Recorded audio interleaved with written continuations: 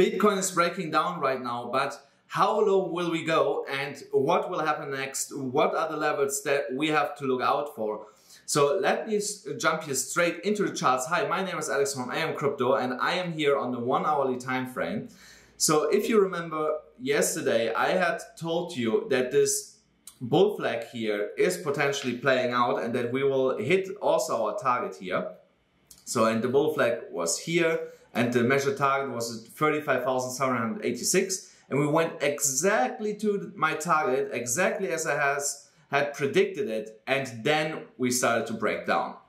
So, and the breakdown came from a rising channel or rising wedge here that we were forming here on the way up to our bull flag target, and a rising wedge tends more often to break to the downside than to break to the upside, and that is exactly what happened here on the 1 hourly time frame.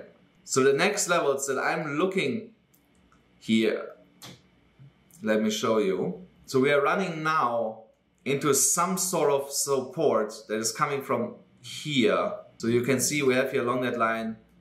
Here, this line was support, here it was support, here it was support. We got supported here and also there before we broke down.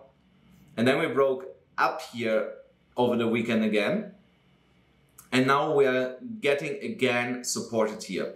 So if this level would break, the next level that I would look out for as major support, so that would be $33,450. So if the $34,100 level is not holding and we break under it, then $33,500 would be the next level that I would be watching here. So, and there you can definitely be made the case that we still go lower here.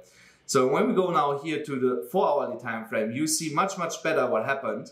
So, and because we are still here in this bear flag here, so we broke here to the upside. And if you remember from yesterday, I had mentioned that when we come closer here to the upper resistance of that bear flag, that we will run here into major resistance here, and that we could potentially see a rejection from here to the downside. But let's watch the clip from yesterday again, where I had predicted this. A little retracement right now. But regardless, I still believe we will come all the way up here to test the resistance completely. And then we have to see if we either break through it or if we get a really strong rejection to the downside. And there you see, exactly as I had mentioned to you guys just yesterday, that we had to be cautious here. So, and from here now onwards, like I said, I expect further downside to the next level of support around $33,500 here in that kind of range. And from there, we potentially turn that around and test the resistance of that bear flag again, and then potentially break to the upside. So if we continue to bounce here in that bear flag up and down, then what potentially could happen is that this is not a bear flag anymore, because we are too long here already consolidating to the downside. Then it's more a downwards trending channel, and then we just have to break above the channel to get here further to the upside. It would then invalidate also the bear flag target all the way down to 20K. But like I mentioned in the other video yesterday, I don't believe that we will see such a strong breakdown. There are other levels of support that we would run into first, and that would be here the $32,800 level, which has held for the last couple of weeks quite some significance here and was never actually broken.